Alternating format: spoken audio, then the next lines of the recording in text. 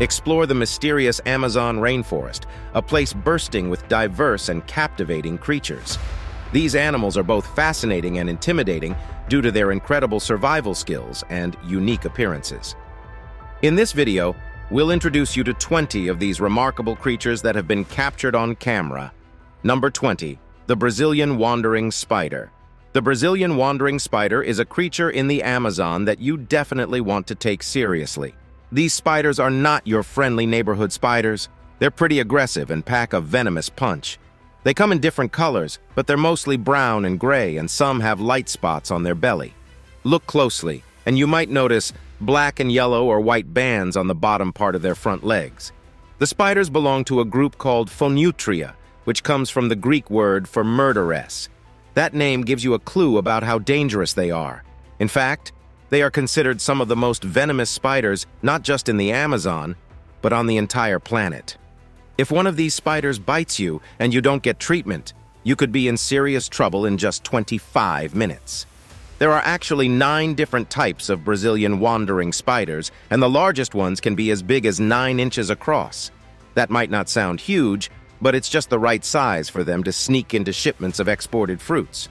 That's why they're sometimes called banana spiders. These sneaky creatures have been found in bunches of bananas that have traveled all the way to places like the USA and the UK. And you can imagine the surprise when they're discovered there. Number 19, vampire bat. If you thought bats were mysterious creatures of the night, get ready to be spooked further. Meet the vampire bat, a creature that's not your average bat by any stretch of the imagination. Vampire bats get their name because, well, they feed on blood. But don't worry, they're not the huge, scary bats you might imagine.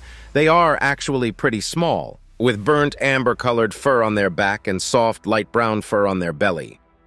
Think of them as roughly the size of an adult's thumb, with a wingspan of about 8 inches. Now there are only 3 types of bats that are true bloodsuckers: the common vampire bat, the hairy-legged vampire bat, and the white-winged vampire bat. You can find these bats hanging out in the rainforests of America, from Mexico down to Brazil, Chile, and Argentina. Interestingly, vampire bats don't often bite people because they don't seem to like human blood. They only come out to feed when it's pitch dark, and they prefer to sip on the blood of mammals and even birds. Here is how they do it. With their sharp teeth, they make tiny cuts in the skin of a sleeping animal. Their saliva has a special chemical that stops the blood from clotting, so it keeps flowing. They then lap up the oozing blood. Plus, another chemical in their saliva numbs the animal's skin so it doesn't wake up during this rather unusual dinner. Now, after a good blood meal, these bats can get so full that they become too heavy to fly. So, they need to find a quiet spot away from their victims to digest their meal before taking off again. Number 18, the human botfly. The human botfly, or Dermatobia hominis, and it's not your typical fly. It's quite big and covered in dense hair, almost resembling a bumblebee. You can find these flies in Central and South America. They don't spread diseases, but they do something quite bizarre. Adult bot flies lay their eggs on other blood-sucking insects, often mosquitoes. When a mosquito bites a person, the heat from the person's body triggers the botfly egg to hatch. The maggot of the botfly then goes headfirst into the unsuspecting human, with just its rear end sticking out. That little rear end is how it breathes through tiny air holes. For about 6 to 12 weeks, this maggot makes itself comfortable and grows to about 1 inch in length by munching on the host's flesh. When it's had its fill and grown nice and plump, it finally tunnels out and transforms into an adult botfly. Now, if you ever find yourself with one of these critters inside you, the treatment involves removing the maggots directly and using antibiotics to prevent or control any potential infections. Number 17, tarantula hawks. In the world of insects, some tiny terrors go to great lengths to satisfy their sweet cravings and ensure their offspring's survival. Meet the formidable tarantula hawk, a wasp that's more nightmare than neighbor to the biggest, hairiest of spiders. Now, despite their name, tarantula hawks are a type of wasp, and they can grow up to a whopping 11 centimeters long. There are about 133 different kinds of these creatures, and they're all loners. They like to go solo. Tarantula hawks are named for their habit of hunting tarantulas, which are often way bigger than they are. But the amazing thing is, they do it without risking their own lives. Adult tarantula hawks have a sweet tooth for nectar, but it's only the females who get into intense battles with spiders to provide food for their babies. They sting the tarantula with a sharp, curved stinger, pumping venom into it that paralyzes the spider but keeps it alive. The helpless spider is either trapped in its own burrow or dragged to the wasp's nest. Then, the female lays a single egg on the spider's body. When that egg hatches, the baby wasp burrows its way into the spider's belly and starts chowing down on the still-living tarantula. It begins with the spider's blood, called hemolymph, and then moves on to the actual body tissue. Eventually, the little wasp-to-be emerges from the spider as a full-grown tarantula hawk. Only the baby wasps are carnivores. Once they grow up, they switch to a diet of pollen. Number 16, the green anaconda. If you have seen any of the anaconda movies, then you have the right to be scared of the real superstar of serpents, the green anaconda. It's not just a Hollywood legend, it's the heavyweight champion of the snake realm.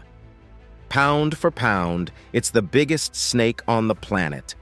These creatures can grow to over 29 feet in length, weigh more than 550 pounds, and measure more than 12 inches in diameter. And here's an interesting fact. Female anacondas are considerably larger than males. Now, where do these massive snakes call home? You'll find them in swamps, marshes, and slow-moving streams, mostly in the tropical rainforests of the Amazon and Orinoco basins. They might be a bit clumsy on land, but they become sleek and stealthy when they're in the water.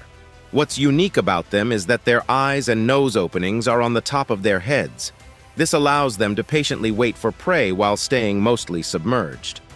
Speaking of prey, they chow down on quite a menu: wild pigs, deer, birds, turtles, capybaras, caimans, and even jaguars. Anacondas aren't venomous. Instead, they're constrictors. They coil their strong bodies around their prey and squeeze until the animal can't breathe anymore. Thanks to stretchy ligaments in their jaws, they can swallow their meal whole, no matter how big it is. And after a big feast, they can go without food for weeks or even months. Number 15. Matamata turtles. Matamata turtles are unique creatures that are found all over the Amazon in northern South America. They're mainly water dwellers and prefer hanging out in slow-moving, shallow waters like streams, swamps, and marshes. Matamata turtles have a really eye-catching appearance. Their shells are not only big, but also bumpy and rugged, almost like they're covered in spherical cones. These bumps are caused by 3 ridges running from the front to the back of the shell, but that's not all that's interesting about them. The Matamata turtles have wide, flattened necks covered in warts, fringes, and ridges. Their eyes are small and sit on the sides of their large, flat, triangular heads. They boast a broad mouth and a long, tubular snout. Now that snout is pretty handy. It works like a snorkel. Only the tip of the snout needs to pop out of the water for the turtle to take a breath. Matamatas don't have great eyesight, but they make up for it with other senses. They can detect movements in the muddy waters they live in. Now, when it comes to dining, these turtles are carnivores.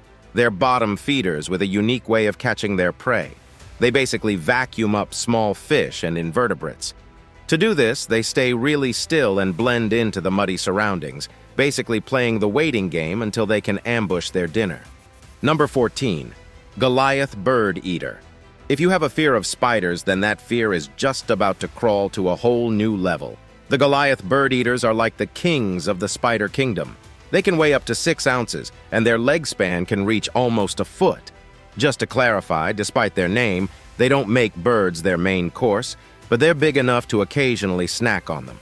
Now, let's talk about their menu. Insects are their go-to, but they've got a taste for frogs and rodents too. When it's mealtime, they use their inch-long fangs like hypodermic needles, injecting neurotoxins into their unlucky prey. After that, they haul the dying animals back to their burrow to start the digestion process. You see, spiders can't munch on solid food, so they first turn their prey's insides into a liquid and then slurp it up. Goliath bird eaters don't have the best eyesight. Instead, they've got special leg hairs that are super sensitive to vibrations. These hairs alert them to any potential threats. If they need to defend themselves, they rub those hairs together to create a hissing noise that can be heard up to 15 feet away. Talk about a warning. And if that's not enough, they can even flick those hairs at attackers. Plus, if they really want to look tough, they'll rear up on their hind legs and show off their massive fangs. Quite the spider, wouldn't you say? Number 13, Amazonian giant centipede. The Amazonian giant centipede is not your ordinary centipede. It's the biggest of them all, stretching over 30 centimeters long. What makes it stand out are its countless legs running along both sides of its long body. Now, these centipedes are true carnivores. They have an appetite for small creatures they come across, like invertebrates, lizards, amphibians, and even tiny mammals like mice or bats. In fact, they can be quite impressive hunters. They can snatch flying bats right out of the air. They hang from cave ceilings and nab bats that come too close. When they catch their prey, they inject venom using their special front legs called forcipules. This venom either paralyzes or kills their victim, making it an easy meal with minimal resistance. As for humans, these centipedes usually keep to themselves and don't bother us much. However, their bites can cause pain, swelling, and nausea. Thankfully, death from their bites is pretty rare. The Amazonian giant centipede has its own predators. They need to watch out for snakes, scorpions, big birds, and even small cats. Nature's got its checks and balances after all. Number 12, bullet ant. Up next is the bullet ant. It lives in the tropical rainforests and gets its name from the unbelievably painful sting it delivers, which people say feels like getting shot by a bullet. Now, this ant goes by many names depending on where you are. In Venezuela, they call it the 24-hour ant, because the pain from its sting can last an entire day. In Brazil, they simply call it big black ant, or formigao preto. The indigenous people also have a name for it, which roughly translates to the one who wounds deeply. No matter what you call it, one thing's for sure. This ant is both feared and respected because of its sting. These ants set up their homes at the base of trees so they can go out foraging in the treetops. Each colony has several hundred ants, and they're not naturally aggressive. However, if you provoke them, they'll sting. And when one ant stings, it releases chemicals that tell other nearby ants to join in the stinging party. But what happens if you get stung? Well, you're in for a world of hurt. The venom causes not just extreme pain, but also temporary paralysis and uncontrollable shaking. You might also feel nauseous, throw up, get a fever, or even experience irregular heartbeats. Thankfully, allergic reactions to their venom are pretty rare. While it won't kill humans, it sure paralyzes or kills other insects. So these ants are not to be messed with. Number 11, fer-de-lance. The fer-de-lance is a highly venomous pit viper found from southern Mexico all the way down to northern South America. These snakes can reach up to 6 kilograms in weight and grow as long as 2.5 meters. They are among the largest pit vipers out there. Now, what you need to know is that they are the top dog when it comes to danger in Central and South America. They're responsible for most fatal snake bites in their territory. However, here's the thing. Just like most venomous snakes, they would rather avoid humans if they can. You can spot a fer-de-lance by its distinctive features. They have broad, flattened heads that stand out from the rest of their bodies. The head can be light to dark brown or even black, while the underside is usually pale yellow. These snakes are creatures of the night. They like to go solo, and they're less active when it gets colder and drier. You will often find them near rivers and streams, soaking up the sun during the day. At night, they lie very still, blending in with leaves or under forest cover, waiting to ambush their prey like rats and mice. Fer-de-lances can get unpredictable when disturbed. When they feel cornered or threatened, they might coil up in an S shape to show they mean business. They can also move quite swiftly, usually choosing to run away from danger, but if push comes to shove, they won't hesitate to defend themselves fiercely. So, best to give them their space. Number 10, potoos. You have seen birds, but nothing like the potoos. These quirky creatures with big, googly yellow eyes and an unforgettable name are masters of disguise, hiding in plain sight throughout Central and South America, as well as some Caribbean islands. But their unique looks are just the beginning of their story. Potoos are night owls, literally. During the daytime, they sit incredibly still on the tips of dead branches or tree stumps, with their eyes closed. They do this to become practically invisible, blending in perfectly with their surroundings thanks to their tree-like feathers. They also have magic eyes, small folds on their upper eyelids that can sense movement even when their eyes are closed. This incredible adaptation allows them to keep an eye out for potential threats while staying hidden. When night falls, patus show off their hunting skills. With their big eyes and large mouths, they're experts at swooping down from their perches to catch flying insects. So these birds aren't just meme-worthy. They're also masters of camouflage and skilled nighttime hunters. Number 9. Red-bellied piranha. When you hear of piranhas, what comes to mind are these notorious Amazon river hunters, right? Well, meet the red-bellied piranha, the South American local that's not as ferocious as you might think. Found in rivers like the Amazon and Parana, these pint-sized predators are more like scavengers. Now, these piranhas earn their name because their bellies have a reddish hue when they are fully grown. But when they're young, they're more of a silvery color with darker spots. They don't get massive either, usually growing to just a bit over a foot in length and weighing up to 4 pounds. They have a rounded, snub-nosed look, which is quite functional. Underneath that high forehead, some powerful muscles connect to a short, stout lower jaw. And this lower jaw is packed with triangular, razor-sharp teeth that fit together perfectly. This setup allows piranhas to bite down with incredible force and cut through things like a hot knife through butter. They often hang out in groups of 20 or more, which adds to their strength. When it comes to their diet, they love to nibble on the fins of larger fish. But they're not picky eaters. They'll chow down on bits of flesh, small fish, insects, water critters, and sometimes even fruits like figs when they're ripe. So they're not just ruthless killers. They're part of nature's cleanup crew, too. Number 8. Poison dart frog. Poison dart frogs are the most colorful frogs you will ever come across. But they are not just flaunting their colors for fun. Those bright hues are like a warning sign because these frogs are toxic. Take the golden poison dart frog, for example. It packs enough poison to take out 20,000 mice. These frogs call the wet, tropical forests of Central and South America home. Now, what's interesting is that their diet plays a big role in making them toxic. They munch on things that contribute to the toxins they release through their skin. They earned the nickname dart frogs because Native Americans used their poisonous secretions to coat the tips of blow darts and arrows. While most frogs are considered toxic but not deadly, they're not a tasty treat for predators. Trying to eat one can lead to serious swelling, nausea, and even muscle paralysis. And if a predator survives after attempting to snack on a poisoned dart frog, it will remember that awful taste and steer clear of anything similar in the future. So these little frogs are both colorful and clever when it comes to staying safe. Number 7. Eyelash viper. We have talked about the fer-de-lance, a venomous pit viper in the Amazon rainforest, but let's meet another viper called Bothriochus schlegeli, commonly known as the eyelash viper. This snake is relatively small, measuring between 50 to 80 centimeters in length. It's got a wide, triangular-shaped head, but the most distinctive thing about it is the special scale above each eye that looks like eyelashes. When it comes to color, it's a bit of a fashion chameleon. You might spot it in mottled green, but it can also rock shades like reddish yellow, plain yellow, or grayish brown. Now, here's where it gets interesting. The eyelash viper is mostly a night owl, and it has a unique ability.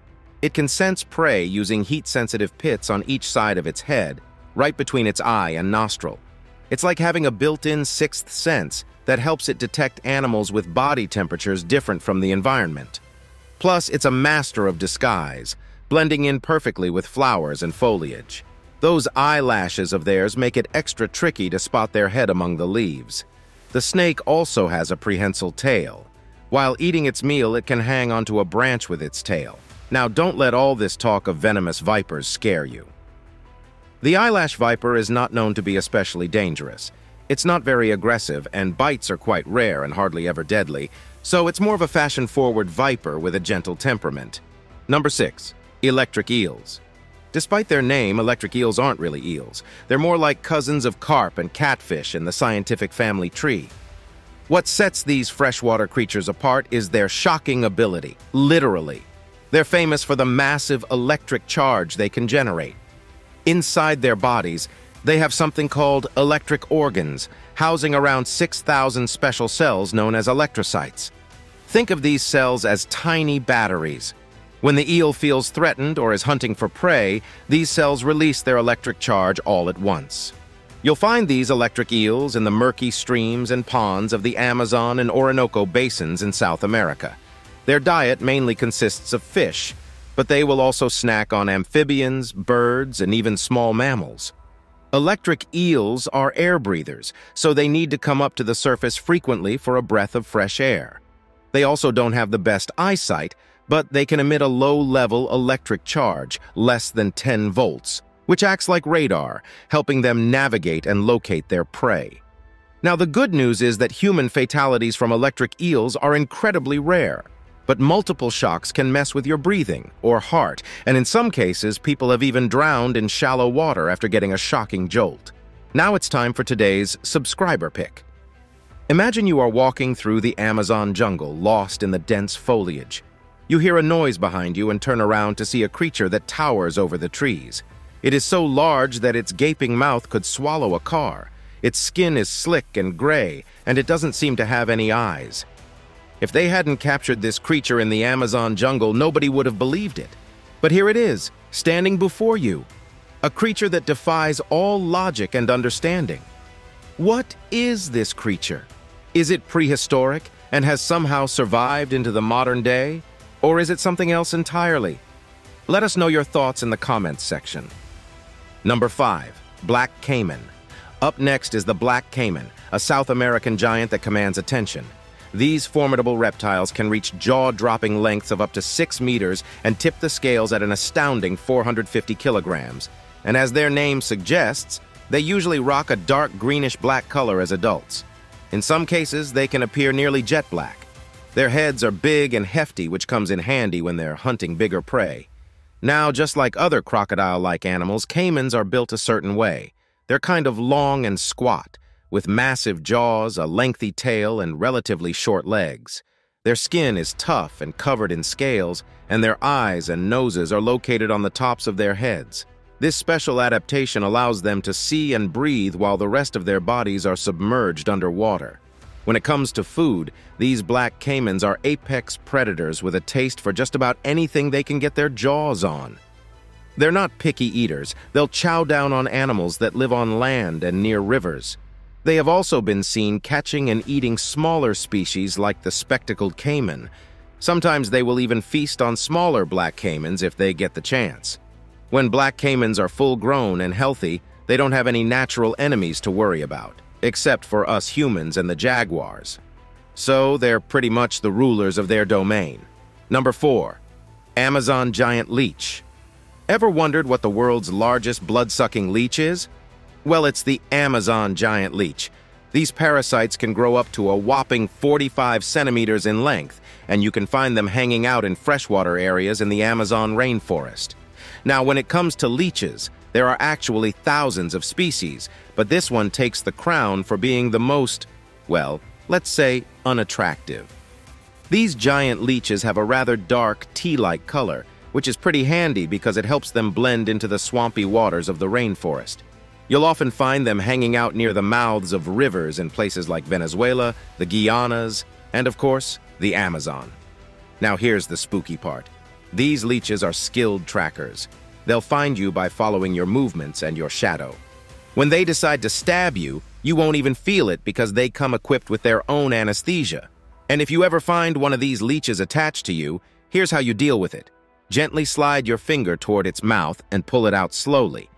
That's the best way to bid farewell to your uninvited guest. Number 3. Assassin bug. An assassin bug is a predator insect found on the forest and jungle floors of South America. You can spot an assassin bug by its long head and a mouth part that has 3 segments. Now, these bugs are like the James Bonds of the insect world when it comes to hunting. They've got some seriously clever tactics. One of their tricks is hunting ants. They go undercover by coating themselves in the dead ant bodies. This basically makes them smell like ants, allowing them to get super close to living ones before they strike. But here's where it gets even more interesting. When they're after bees, they're not afraid to get sticky. Assassin bugs cover their front legs in tree sap and catch bees mid-air with their super adhesive claws. Then they use their sharp mouth part to pierce the bee's tough shell and inject a powerful toxin. This toxin turns the bee's insides into a gooey mess, which the assassin bug slurps up. Now don't worry, assassin bugs are generally not aggressive towards humans, but if they feel threatened, they might give you a bite. Their bites are intensely painful, and in rare cases, they can even trigger serious allergic reactions. Some types of assassin bugs can spread a parasite in their feces that causes Chagas disease. It is a potentially fatal but rare illness that can lead to fever, fatigue, body aches, headaches, rashes, and swollen eyelids.